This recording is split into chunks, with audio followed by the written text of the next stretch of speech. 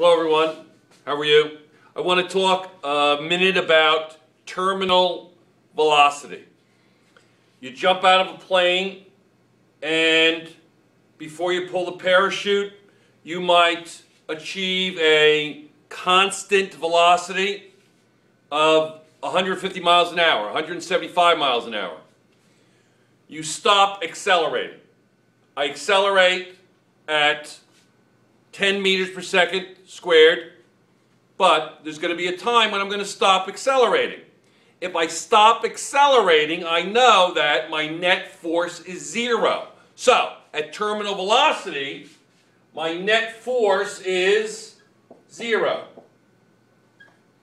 And the reason is this. Air resistance is a force. It's a friction.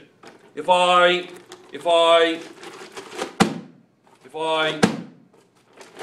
shoot some air, you'll feel that across the room. Okay? You'll feel that across the room. And that creates a force. So when my downward weight, that force, is moving fast enough so it meets enough air, so the upward airflow we call air resistance, force of air resistance. It's kind of like a type of friction. It's kind of like a friction. It's a friction. So when those are equal, my net force is zero.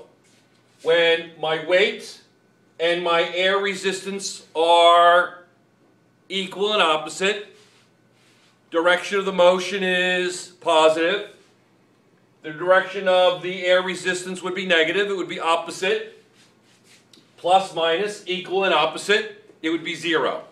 So, where you have no net force, velocity is constant.